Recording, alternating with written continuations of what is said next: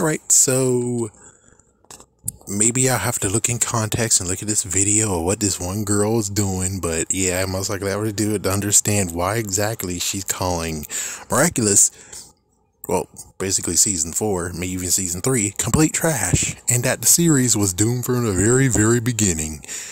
Well, let's go with what she was talking about. The origins. If you guys notice, if you go way back, I was a part of Miraculous ever since they tried to, since Nickelodeon was like, this is an interesting show. We can definitely actually do something with this show. And he put it on at 8:30 in the morning on Saturdays. And you didn't think that's a good idea to put where Power Rangers was to have a freaking power hour? You dumbass. Well, Disney did it. Oh, Disney did it. Oh, Disney did it. You think Disney knows any better at all? If Disney knew what they were doing, Power Rangers would already had like, what, 2 freaking movies. With Disney at Power Rangers, nothing truly happened. We got some figures. Awesome. But that's about it. And, of course, at least we got season by season, unlike your asses. No offense, but it's like, you guys, what the fuck? It's like, yeah, I'm sorry, but you guys, again, what the fuck? Splitting into 2 seasons. Are you a dumbass idiot or what? But yeah, it's kind of funny that eventually Disney got to have Miraculous, and wow, 2 freaking specials. They showed your ass, Nickelodeon. They showed your ass, like 110% showed your ass. So anyways, yeah, so I watched Miraculous on Nickelodeon. It was the first season. Then it got dropped. Then, thank goodness, I had lots of connections. I got to watch season 1, well, technically season 2, and basically season 3. And, well, thank goodness Kids Click actually kind of had something going on. I'm like, oh, thank goodness, now I can officially watch the episodes without any issues. But then, of course, well, Kids Click actually crashed and burned. Damn. But Disney took up the mantle, and I was officially able to watch season 3 and officially watch season 4. And since I don't have my connections anymore due to Shurion being a dumbass idiot, which we're going to cancel their freaking support this month, I basically watched the whole entire series from beginning to now. Am I looking at this by nostalgia? What nostalgia? What nostalgia, really?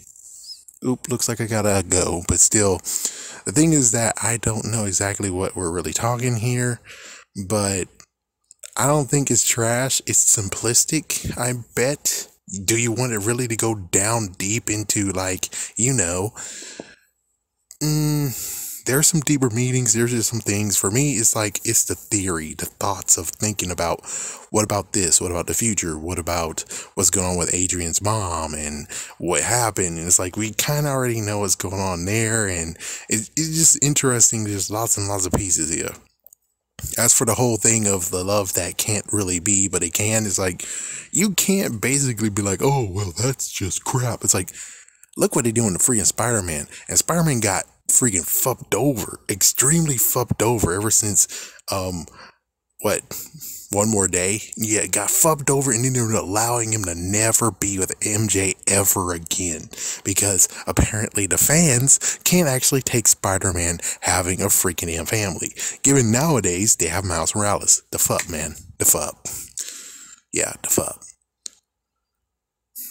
So yeah, there's just some interesting, crazy stuff that's going on, and I'm gonna have to watch her freaking video to understand what exactly she's talking about.